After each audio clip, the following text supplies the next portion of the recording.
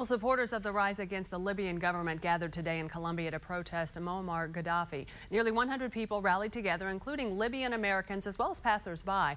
KOMU 8 Sam Karakan has their say on what you heard today. The message was loud and clear.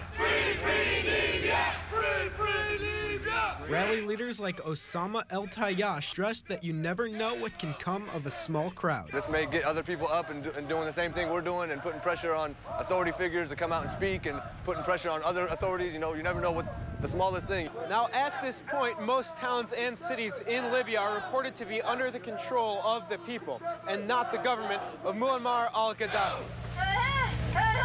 Gaddafi must go! Even passers-by felt it right to join the crowd. People want freedom. People want democracy. People want choices.